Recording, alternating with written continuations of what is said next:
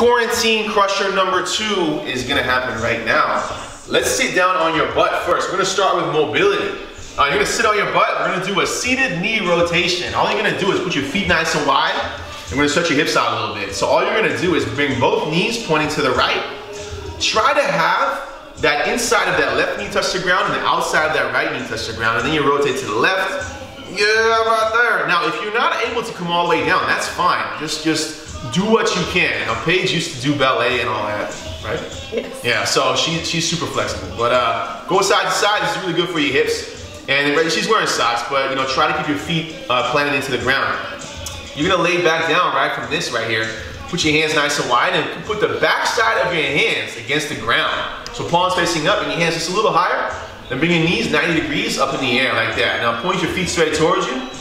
So like that, really flex it. Now you're gonna keep those knees together and those ankles together and then rotate. Exhale as you rotate your knees to one side. Exhale and then try to keep those knees together. Try to have your ankles and your knee touch the ground. Right there, and then bring all the way to the side right there. So then inhale, exhale. Right there, cool. As you get comfortable with this, you wanna just go a little faster. Just go side to side right here. This is good for your back, guys. I mean, every quarantine crusher workout is gonna have a different mobility part. The mobility stuff, you should do that every day, really. Mobility is fun because it makes you feel so good. All right, now, this next exercise is gonna be upper body. It's gonna be very tough for me. You ready? Yes. Yeah, cool. All right, so we're gonna get into a push-up position. And basically, let me show you real quick. You get into a push-up position right here. Right here, curl your elbows in. You're gonna come down and then bring it to the front, get on your shoelaces, and then bring it back like that. I just wanted to show off and see if I could do it. So let's get into a push-up position real quick. Regular push-up position, like a pro. On this one, you can put your feet wide like this. Fine. No, that's fine. That's fine. You're good. So you see how our hands are not too much to the front. Everything is a straight line from our shoulders to our heels. You're gonna come down into about a halfway right there. You see your triceps are on fire right here. A little lower. She's gonna dive to the front, getting on her shoelaces. So really getting on her feet and then dive backwards. So she's really pivoting through here. So you probably should wear shoes and then pivoting back. Now this is all abs, staying low, staying low. This is all abs and triceps right there. Yeah, where are you feeling it? Triceps? Yep. Back side, boom, right there. Cool, all right, up next, catch your breath real quick. We're gonna do, we're actually gonna stay on the ground. Get into a push-up position. And you're gonna do a cross-body mountain climber. Now when I say cross-body mountain climber, this is what you're thinking of, right? Here, let's do a cross-body mountain climber. Like that, right? You know what? That's basic.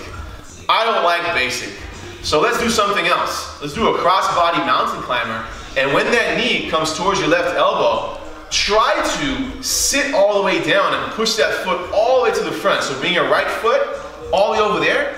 Kick it all the way out right here, and then raise your left hand up, and then sit down on your butt, right there. So rotating all the way, looking all the way over there.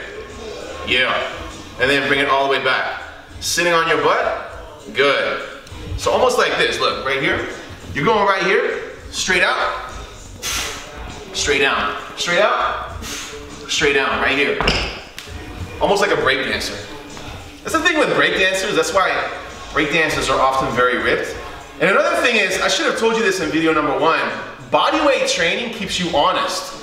It's cool if you weigh 300 pounds and you can lift 500 pounds, but relatively, you're not really that strong. It's all about your body weight versus how strong you are. Now that's the upper body portion of today's workout.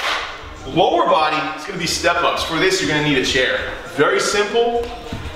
With this one, depending on your chair, what kind of chair you have, I would probably take your shoes off. You don't want to damage your furniture because your wife's going to get very upset, or your husband, whatever. And just push your foot on top and just real step-ups right here. Here's the trick about step-ups though. You know how this is a very basic exercise? The thing is with step-ups is that most people jump up too much. They jump up like that. Yeah, they're doing a step-up in the technical sense of the word, but the real true step-up, the real American step-up, is to, let's come down right here. Slowly raise that foot up and then actually not even push to your toes right here, coming down. So get your toes up in the air. So now you get back down. So get your toes up in the air and then raising that heel off the ground. That's a lot harder, you see that? Now coming up, get those toes up, and then raise that heel off the ground. Right there. A lot harder right there. I mean, doing it this way, 8 to 10 reps, and you will be finito. You feel a difference? Yeah. Yeah. Single leg Cossack squats. This one, I'll get on the carpet actually. Cossack squats. Here, I'll just demonstrate it real quick. Go your feet nice and wide. Because I'm wearing shoes, you're gonna slip all over the place. Push your toes nice and, or feet nice and wide. You can point your toes out. The thing is with Cossack squats is you come down one side and then you come down the other side. Your second set is always going to be better. The first set, you come down and you're kind of finding your tightness, finding your limits on how low you can go. In your second set, you're gonna kind of wake up your butt and your glutes and your inner thighs. You'll be able to go all the way down and almost have your calf touch the ground and then driving it back up. So that right there, 10, 15, the slower you go, the better. Now that right there was your mobility, your upper, lower. What are we gonna finish off with? With abs coming up. So let's lay down on the ground. We're gonna do wide out holds. Actually, sorry, let's get to a push-up position. So hands and toes on the ground. Put your feet nice and wide and put your hands nice and wide. A little wider. And then point your fingers out, like that, coming all the way down. Nothing's touching the ground except for your hands and your toes, and just stay right there. Stay right there. Now this is one way to do it. This is actually kind of the easy way to do it. The harder way to do it is to put your hands way more straight. So way more straight, coming all the way down, even wider, even wider, even wider. Hold that right there for 10, 9, 8, 7. See how she's shaking? I don't know if you can see it through the camera.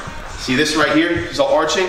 She's collapsing right here. Is she gonna hold for another 3 more seconds? Who knows? 3, 2, and 1. All right, good. That's good, perfect. Now up next, you're gonna get back on your chair. Feeling your stomach? Yeah. All right, up next, you're gonna do chair side planks. You can use the Australia towel right here. So get your elbow on something soft, and then you can put both feet on top of the chair right here, chair bench, and get into a side plank position. So get on that elbow, feet on top of each other, point your toes up towards you, flex everything. Try to have your hips touch the ground, and then all the way up right there. So try to break above, get your hips above your head, and then hips on the ground. Hold the chair. Yeah, let me hold the chair. So hold it up right here. Now here's the deal with these side planks. A lot of times, people raise their right hand up in the air, like they're calling the waiter or they're ordering another round of food. That really doesn't do anything. I mean, it doesn't mean you're a bad person, but it really doesn't do anything if you raise your hand up in the air in the side planks. Just a quick tip next time you work out. And that was it for today, guys. Do as many sets, as many reps as you want, but I recommend slow down your tempos, go a little slow. 3 sets of every exercise. You can superset them with each other, 10, 12, 15 reps, boom, and stay tuned for Keratin Crusher workout number 3.